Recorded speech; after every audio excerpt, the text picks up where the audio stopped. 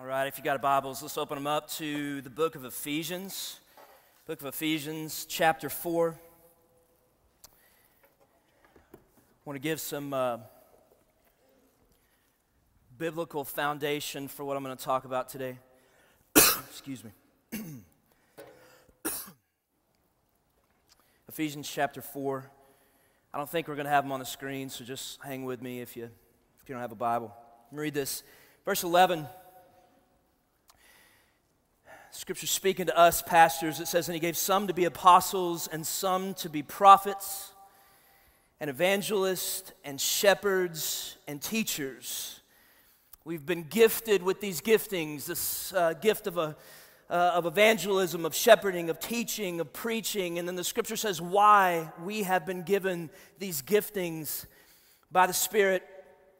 It says, "For the equipping of the saints, for the work of the ministry, for the building up of the body of Christ." Why have you been gifted the way that you've been gifted? The Scripture is clear that God gifted you with that gift so that you would equip the people of God to do the work of the ministry of God. That's why you got the gift. And then in verse 16 it says this, and we've been talking a lot about how the church in America is declining. So let's pay attention to this verse because it speaks to it. Ephesians 4:16. It says, "From whom the whole body, joined and held together by every joint with which it's equipped." Now watch this. It says, "when each part is working properly, makes the body grow, so that it builds itself up in love." When did the Scripture say that the body is going to grow? When did the Scripture say that the body is going to be healthy and is going to be working properly and building itself up in love? It says when each part is working properly. Right? There are a couple of things that began my wrestling with the current American attractional model of church. Right, I'm wrestling with it right now as a guy who pastors and leads an attractional model of church, of a larger church. I just want to confess to you, I'm wrestling with it and I'm struggling with it. Honestly, I'm not just saying this, honestly, the concept of how we're doing church keeps me awake at night. And I want to share with you why I'm wrestling with it and what we're doing about it, and then we're going to be done today. First of all, I'm not one of these guys, and I want you to hear this clearly, I'm not one of these guys that thinks we ought to just blow up and run away from the attractional model of church in this country.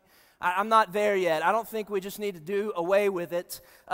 One is I think there's still people in this country that the attractional model of church is going to reach that maybe a smaller model or cell-based model may not reach yet. I'm just convinced of that at this point. A good friend of mine is Rick Barnes, the head coach of University of Texas basketball team. Coach Barnes came and sat in our services for 3 years, sitting under the Word of God, letting the Word of God touch and soften his heart before we could ever drag him into a smaller environment. And you ask him, you say, "Coach, would you have come to a home church initially?" And he would have said, "Man, there's no way." And so I don't know that it's always going to be that way, but I'm just saying there's people in this country that the attractional model is still reaching. Now, having said that, again, coming from a guy who is pastoring a church like this, having said that, I am convinced that the current attractional model of church alone is incomplete. It's incomplete. Alone, it's incomplete. And it is not the answer. The current attractional American model of church alone is incomplete. And it's not the answer to turning the tide of churchlessness in America that we're seeing happen in a statistically significant way. And there are a couple of things that made me kind of come to this conclusion.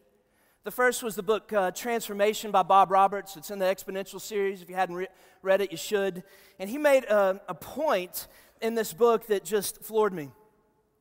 He was asking the question, he said, what if in an attempt to reach America for Christ, we designed a strategy that was this, that we're going to start 1,000 megachurches in the next 10 years. He said if we wanted to reach the nation for Jesus, we could do it, right? By starting 1,000 megachurches in 10 years. Think about that. Just 50 states, 1,000 megachurches. We could reach the nation for Christ, right? Well, the answer is no, we couldn't. If that were our strategy, and we know that we would not reach the nation for Christ by starting 1,000 megachurches, because that's exactly what we just did over the last 10 years. I think there's 1,200 megachurches that have been started in the last 10 years, and there are less people going to church today per capita in this country than 10 years ago. And so I'm reading this, and as a guy who had just started one of those 1,200, that got my attention. Because whether or not we will admit it or not, and some of y'all are maybe just godlier than most pastors, but I think a lot of us would have a hard time admitting that. But I think many of us as church planners and pastors, that's just kind of the goal we're kind of going for. That's been the bar. That's been the goal that we're like, yeah, I mean, success for us is to have a lot of people that are coming to hear us preach and coming to our church. And then it just hit me, guys, like a ton of bricks. That's great and that's good, and God is using that, but it is not working at penetrating the lostness of this country. It's not working. And the second thing that really began me questioning the effectiveness of the attractional model alone was a growing sense of restlessness that I am seeing in the laity of the American church. I've been seeing it for as long as I've been in Austin. There's a growing sense of restlessness in the laity of the American church today. See, my parents went to church in East Texas, First Baptist Athens, every single Sunday of my life. We went to church. They tithed.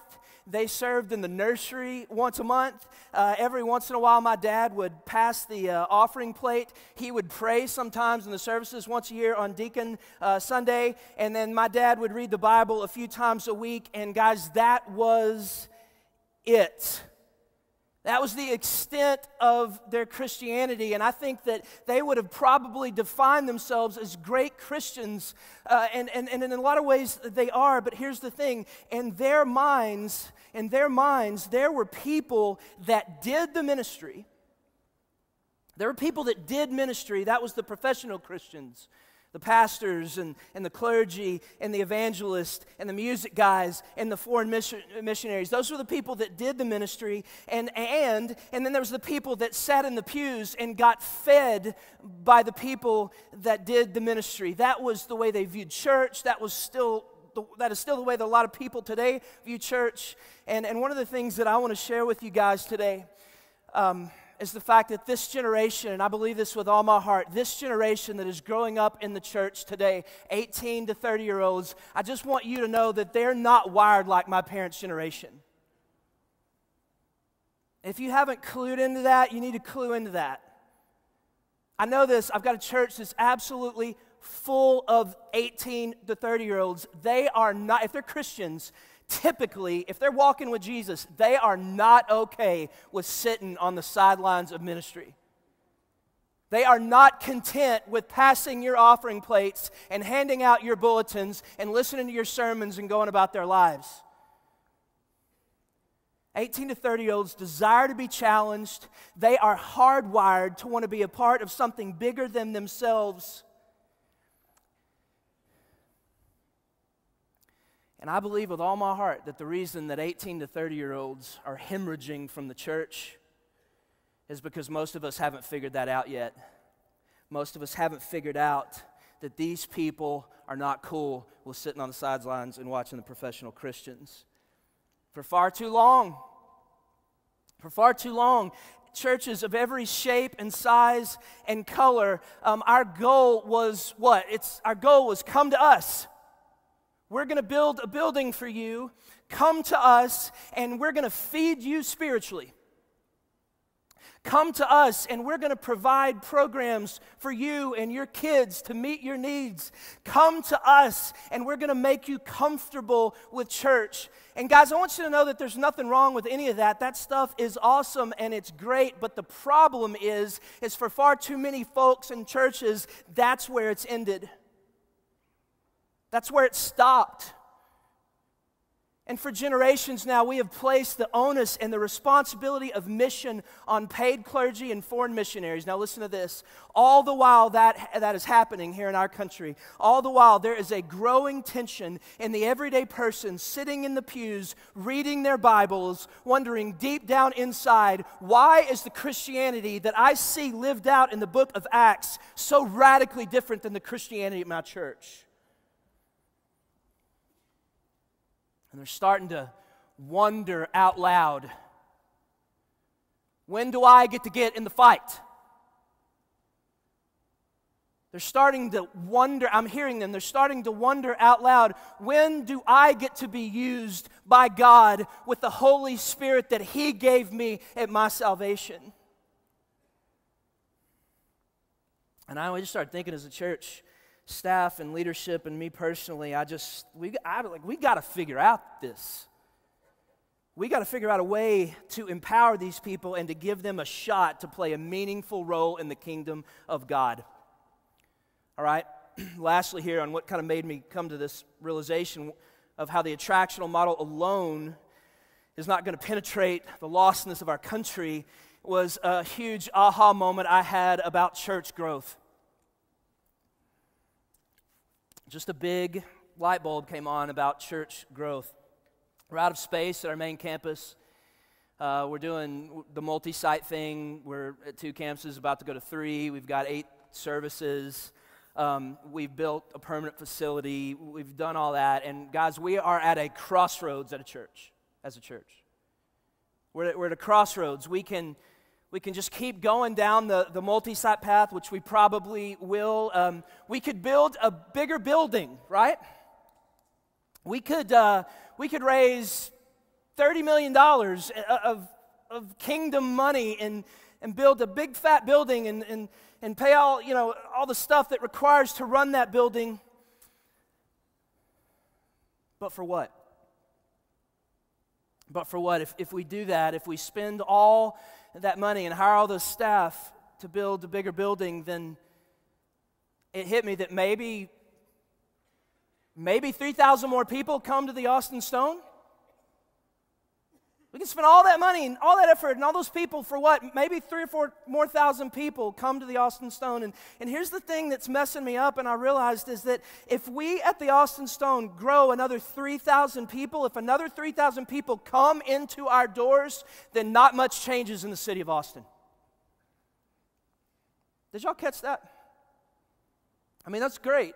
We want those people to come. I care about those 3,000 people. I just want you to know that if 3,000 more people come into my doors, not much changes in the city of Austin. There's 1.3 million people that live in the greater Austin area. But what we began to think about is, what if, instead of trying to spend all this money and do all this stuff to try to get another 3,000 people to come to our church, what if we called 3,000 people to leave our church? I mean, we're just being kind of crazy here, I know. We started dreaming like that. We started thinking, what if 3,000 of the people that are already coming to our church, what if we train them, equip them, and released them into the city, into the neighborhoods, into the university, into the bars and the homes of Austin? I'm telling you, 3,000 more people come to the Stone, very little changes. 3,000 people get released from the Stone into the city, the whole city could change. I'm telling you, and you're like, you don't believe that? If you're like, I don't know, man, if that could really happen. I mean, for crying out loud, what was Jesus' ministry model? What was Jesus' church growth strategy?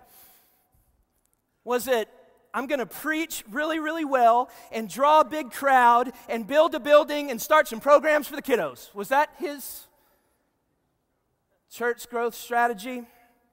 I mean, gosh, this guy, Jesus, at the height of his popularity, when thousands of people were following him, it's like the American megachurch pastor's dream, man. Everybody was following Jesus. He was feeding them, and he was healing them, and he'd preach, and then they'd follow him around the other side of the Sea of Galilee. And at the height of his popularity, Jesus looked at the crowd and said the most controversial thing of his entire ministry. He looked at the crowd, the thousands, and he said, hey, you guys are following me because I'm feeding you and because I'm healing you. He said, unless you eat my flesh, unless you drink my blood, you can have no part of me. And y'all remember what happened? Everybody just took off.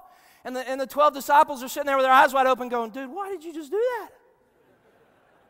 And then he looks at the 12 and says, you going to leave me too? What was his ministry model? What was the plan? To reach the world with the message of the gospel. It's really, really simple. He picked 12 guys who were ordinary guys. He poured his life into them. He trained them. He equipped them. And then he let go of them. Empowered with the Holy Spirit. Empowered with the resurrection. And I don't know if you've noticed, but those guys did change the world. And so we began to ask ourselves, okay, what do we do? All right, because this idea of just kind of reaching a certain number of people and building buildings and stuff, it's not really working on a national scale, so what do we do? I thought about just kind of blowing up the whole thing, dismantling the whole church. Ask my team, I do that about once a year. Anybody like that you just fantasize about, man, I'm going to dismantle this thing? Whenever the consumeristic temperature of my church starts rising, I lay awake at night and I fantasize about just blowing the whole thing up. I mean, not like physically blowing it up, but like dismantling, just like going Francis Chan on my church, just dismantling that thing. I love Francis, but anyway, I'm just saying, I dream about that kind of stuff. But then here's the question, and I want you to ask yourself this question. We began to ask this. Is it possible to do both? That's a great question. If you're thinking about planting an attractional model church, or if you're doing that, you need to be asking yourself this question. Is it possible to do both? Is it possible to attract people by the dozens and the hundreds and the thousands, and also to release people by the dozens and the hundreds and the thousands? We came to the conclusion that it is possible to do both. It's possible to have a big fat "and" right in the middle. Of attractional and incarnational, attractional and missional. We call it missional communities. That's the venue. You guys kind of got your mind around probably what missional communities are by this point. I want to tell you kind of three things, how we've made this transition, then I'm going to be done. How we've made this transition into missional communities, giving people the shot to live on mission for God. We began to think, what if we challenged and we trained and we equipped our small group leaders who would then train and challenge and equip our small groups, not just to come together on a Tuesday night and eat some snacks, some chips and dips, and have a Bible study and pray and go home. But we thought, what if we train these people? What if we equipped them? What if we challenged them and released them to actually come together with the purpose of being the church? These small groups, what if we took our small group ministry and challenged them and trained them to come together for the purpose of living incarnationally and missionally, to challenge them to come together as a group and in their neighborhood, in their workplaces, in their campuses, to live on mission for God as the church? Could we make a difference? And I think the answer is yes. We're seeing it happen in Austin. It's slow, but we're seeing it happen. Here's how we're doing it. Number one, we changed the definition of success for our small group ministry. It's key. We changed the definition of success. All of our small group leaders who used to just come and think, okay, if I gather in a group of people from the main service and we're hanging out together and we're having a Bible study and we're eating chips and dips and we're loving on each other, then that's success. And we said, no, those things are good and we want you to continue to do those things, but we want to change your definition of success. Your definition of success, small group leader, now is not, are you gathering 12 people, 10 people and having a Bible study, but are you doing that, and then are you moving beyond that and choosing and finding a pocket of lostness or need in the city of Austin or the University of Texas, and engaging that lostness, engaging that need for the glory of God in the name of Christ with the gospel. That now is our definition of success. Not are you meeting, but if you move beyond that and are engaging in the mission of God together. That's now our definition of success. And so maybe you ask, well, Matt, okay, these missional communities who have now just, the definition is not just to get together and hang out, but be on mission together, are they finding community? Are they, because that's kind of part of the goal, is we're going to find community, right? Has this made us lose community? Well, I want to propose to you that there is no greater way for a group of people to foster community than be on mission together. I mean, how many of you guys were youth pastors? Have a lock-in with a group of 30 kids and then take that same group of 30 kids the next week on a mission trip. What's going to foster a greater sense of community? All right, here's what we found at the Austin Stone. That when we were aiming for community, we got neither community nor mission. But when we aimed for mission, we got both mission and community. All right, here's the thing, second thing. Here's what we did. I'm going to do this one really fast and get to the last one, land the plane. Number 2, you got to train your small group leaders like you would train a missionary. You can't train them like a Bible study leader. A typical American Christian who sat in a typical American church, they can lead a Bible study, but that's not the goal. The goal is to be on mission. And so you've got to train them like missionaries. You've got to train them to be able to feed themselves. If the primary source of what they're learning from the Lord is coming through some other person and not through the Holy Spirit, through the Word of God, I think that's a problem. When you go to the Sudan and you're a missionary, you better be able to feed yourself. And so we train them like missionaries. We teach those guys every single thing we know. We train them theologically. We give them everything we've got. We give them access to everything we got. We train them theologically, missionally, missional practice. We want them, the small group leader, the missional community group leader, we want them to be so well trained and so equipped that if God calls them to leave and be their own church, that they're equipped and trained to do that and to lead that church. And many of them have. And we applaud it. Last thing, and this is massive, is we have raised the bar. We have raised the bar for what it looks like, for what our missional community groups are engaging in. We have just raised the bar and said, guys, what you guys can do as a group, the mission you can engage in, we want you to know that the sky is the limit. Exponential, you need to know that your people are capable of more than you've ever dreamed they are capable of. The people that God will bring you, I don't know if you think about this, I think sometimes as pastors we forget this, but the people that God brings us that are saved, they have the power of the resurrection inside them. The power that raised Jesus from the grave is passing out your bulletins. And you got to realize that. You got to get to the place where you release them. A guy named Al Lopez. Al was a VP at Dell in Austin. Was living the American dream. Had a paid off, very expensive house in the best part of Austin. And he heard our series that we did on being a church for our city and the call to be ministers for the gospel and that we're all missionaries. And he heard that call. He sold his house. This is a VP at Dell. He sold his house. He moved into the poorest neighborhood in the city of Austin, the most under-resourced neighborhood, period, in the city of Austin. Bought a couple of houses, 3 houses next to each other, fixed them up, and now has formed a missional community. And he and his wife are loving on and discipling and training single moms and allowing them to live in affordable housing and be trained for jobs. And Al Lopez, this guy that was a VP of Dell, is just giving his life away for the cause and the name of the purpose and the glory of Jesus Christ. And man, he is making such a difference in the city. This just normal guy is making such a difference in the neighborhood. And here's the thing. Here's the thing. If we had never challenged him, I want you to think about the people in your church. if we had never challenged him, if we had never raised the bar on what we believed God could do through him, and if we had never released him,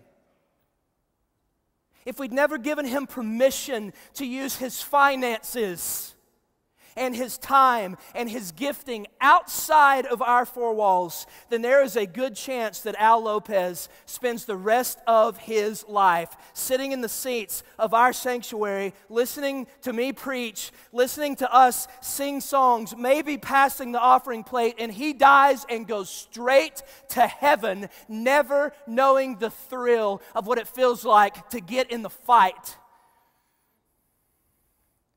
Never knowing the thrill of what it's like for God to reach down and say, I'm going to pick and use you for the glory of my name. Your people are more hungry than you and I know and have ever dreamed of to be used by God. Challenge them, train them, release them to give their lives away, not just to come to church, but to be the church. Let's pray. Father, we love you. God, there is not a man or a woman in this room that doesn't struggle with the idol of approval and power and control. And help us to put you on the throne of our hearts so that we would be people that worship you and pursue you and give our lives to you. And God, you are worth it. We pray that in Jesus' name. Amen.